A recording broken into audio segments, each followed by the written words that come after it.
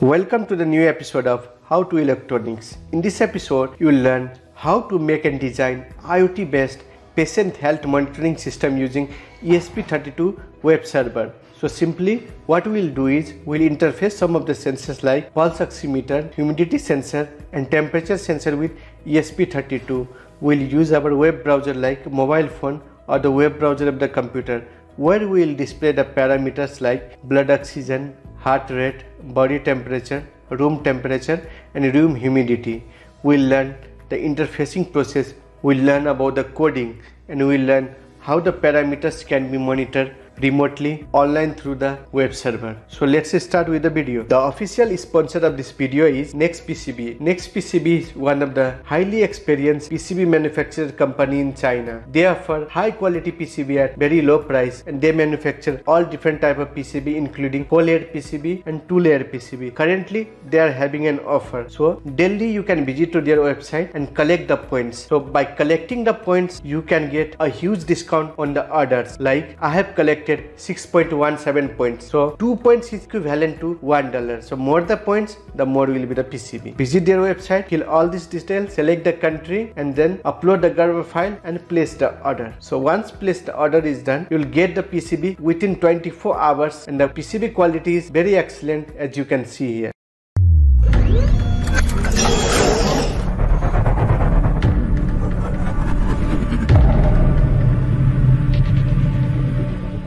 Now let us begin with the circuit diagram first. All these three sensors need to be interfaced with ESP32. So connect output pin of DS18B20 GPIO 5 ESP32, DHT11 output pin to GPIO 18 and I2C pin of Pulse Oximeter to I2C pin of ESP32. Connects its interrupt pin to GPIO 19. All this module works at 3.3 volt power supply. So supply 3.3 from ESP32, and all the modules ground need to be connected to the ground. Connect a 4.7 kilo ohm resistor to the DS18B20 output pin via 3.3 volt VCC. Now if you want to learn about the individual sensor, I have already made a dedicated video for all of these. So max 30100 videos are here, 2 videos are there. Similarly the video for DS18B20 is also there in my YouTube channel. And similarly, if you want to learn more about the DHT11 Humidity Temperature Sensor, you can see this video.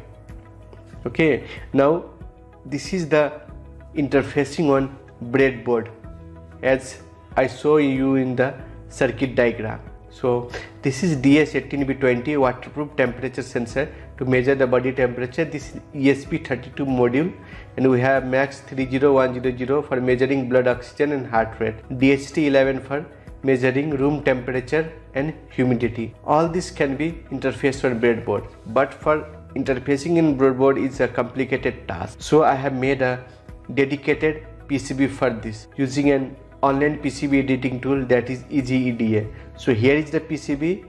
It's very small in size. You can simply see the front view and back view here. A very small size, compact size, portable and very easy to use. So download the Gerber file from the link in the description below. So let's see the program now. So we have Wi-Fi.h and web server.h.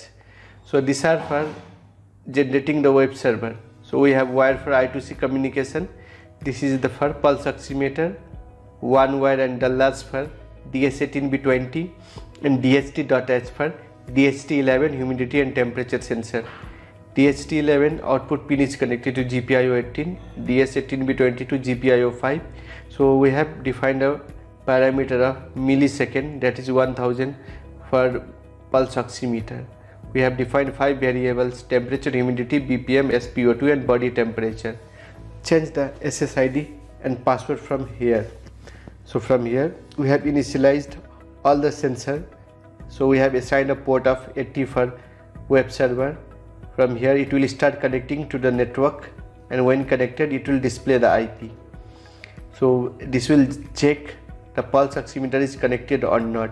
So 6 milliampere current is for better penetration of pulse oximeter. Under the loop section we are just reading the temperature, okay, like temperature, humidity, BPM, SpO2 and body temperature. These all are displayed on serial monitor. So once the displaying on serial monitor is done, the web server will connect to the server. The ESP32 is connect to the local web server using the IP, and it will send the HTML data like temperature, humidity, BPM, SpO2 and body temperature as shown here. Okay, so this is the HTML text. So this line is for temperature. As you can see, temperature parameter is defined. This one is for humidity. We have also defined humidity and percentage tag. Similarly, this one is for BPM, that is the heart rate, and this line is for the blood oxygen, that is SpO2. And similarly, these lines are for body temperature, that is from DS18B20. Now what you do is just go to the tools, select the right board, select the right port as well. Okay, once the board selection is done, you can simply upload to the controller. So after uploading, just press a reset button of ESP32. So you can see it is displaying all the parameters like room temperature, humidity, BPM, SpO2 and body temperature. So place your hand or finger tip on the top of a pulse oximeter, so you can see the BPM and SpO2 value is changing. So all the parameters can be observed on serial monitor. Now what I want is, I want to check this value on web server. So how would I do that? So for doing that, you need the IP address of the node MCU for local web server. Okay, so how will you get that? So simply again press the reset button of ESP32. After pressing the reset button, you will get an IP address. Okay, 192.168.43.45 or something like that. Okay, copy this IP address, open a web browser and simply paste it over here. So once pasting is done, it will request the data from ESP32, and look at the beautiful widget is displayed over here. So keep refreshing. Once the refreshing is done, the parameters will change. So you can monitor the room temperature, room humidity, heart rate, blood oxygen, body temperature. Now I want to monitor it on my smartphone. So simply again enter the same IP address. So you can see the same parameters are again displayed on mobile phone as well.